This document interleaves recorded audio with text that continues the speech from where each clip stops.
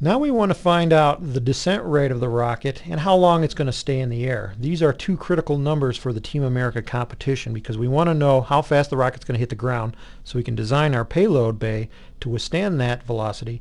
And we also want to know how long it's going to stay in the air because obviously if we're at the wrong time, we're going to lose. Okay, so for this video, I'm opening up the Quest Payloader 1 rocket, and we're just going to use this as an example. Now this is the original one that we started with before we modified it in the last video. So I've gone ahead and opened up the Quest Payloader 1, and now we want to take a look at the parachute. Let's go back to 2D mode, and we want to find out the descent rate.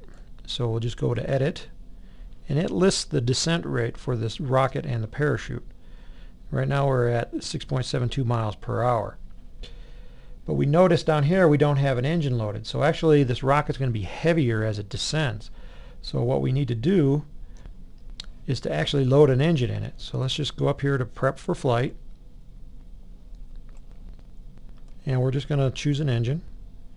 And I'll just choose the Estes B6-4 because that's what we ran in the last video.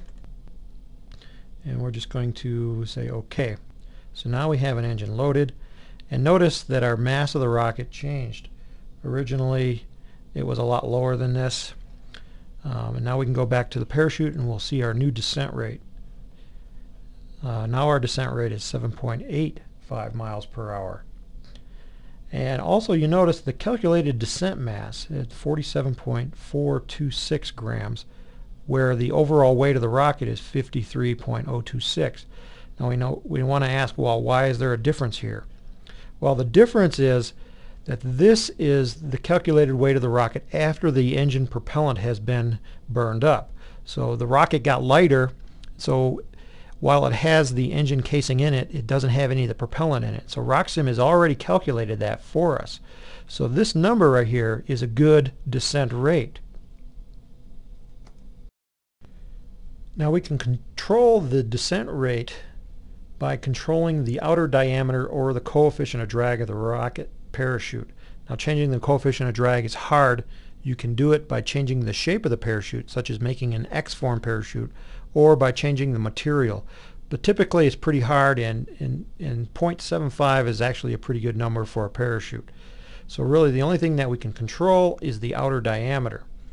And these buttons down here control that number. So if we click on low, it changes the number down here. And if we want a high descent rate, again, it just changes the outer diameter. So clicking high gives us a descent rate of about 10 miles an hour. Now to find the duration aloft, what we need to do is actually run a simulation. And we already have a motor loaded, so we'll go ahead and go to Flight Profile, or Launch Prep, and we'll go to Flight Profile here. It runs a simulation, and our rocket's down here.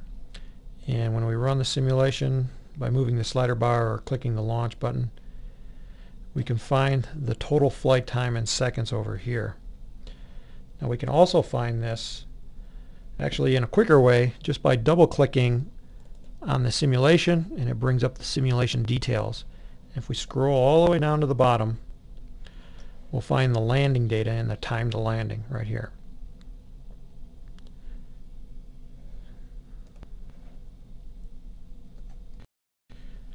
At this point, let's go ahead and save this design, and let's open up that last design where we had the modified rocket, where it actually broke apart in two stages. So now this was to confirm, yes, this is the two-stage rocket. And let's load an engine in it.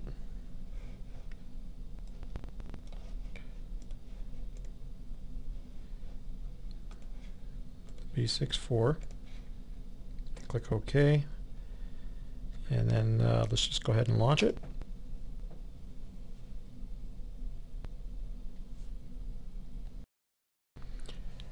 Now, one thing that we can see right off the bat is our altitude is a little bit lower than it was when we ran the other simulation. And the reason for that is this extra mass object back here for the parachute in the booster stage. But ignoring that, let's go ahead and take a look at the parachute descent rate. First of all, our descent mass is quite a bit lower than it was before. Before it was about 47 grams. Since the parachute is only having to bring down this top section, our weight is way down.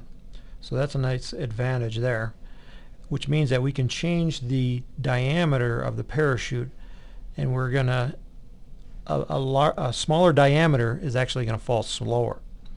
So these are some of the things you have to keep in mind when doing this competition. And so that should give you an overview of how to look at parachutes that you're going to use in your rocket, because this is going to be a big part of the competition.